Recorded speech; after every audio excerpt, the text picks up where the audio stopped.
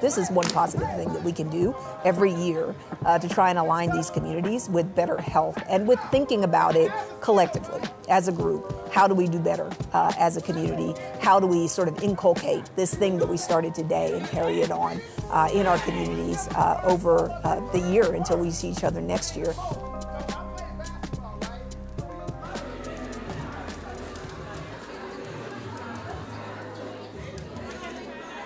You learn what you see, and you do what you learn. And so, particularly in communities of color, it is essential to sort of really showcase things that we want the community to be able to do. These communities in particular are beset by health disparities, and so those are things where you need to improve the things that you're doing. Those are things where we need to change social norms. There are lots of other reasons, obviously, that are outside of individual responsibility or context, which is why things are the way that they are and why those disparities exist. But the things we are encouraging you to do are to eat better and to exercise.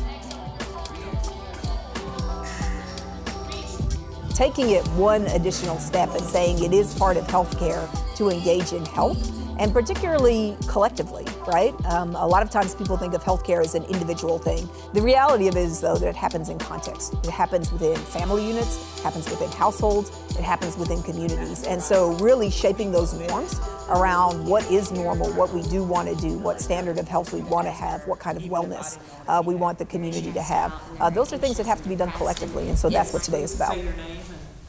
I was saying I've been hearing those scary statistics for a while, but it was nice to see a bunch of knowledgeable women come together to talk about it. And it's something that takes repetition, and it's something that takes a lot of effort, and it's something that takes everything that you saw here today.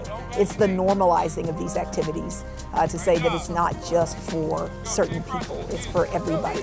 And find the thing that you love. That's the other thing that I love about today, is that exposure to multiple different physical activities, nutritional opportunities, and the like. And it's finding what works for you at the end of the day, and it's finding yourself in those opportunities. And I think that's what's so exciting about the Expo.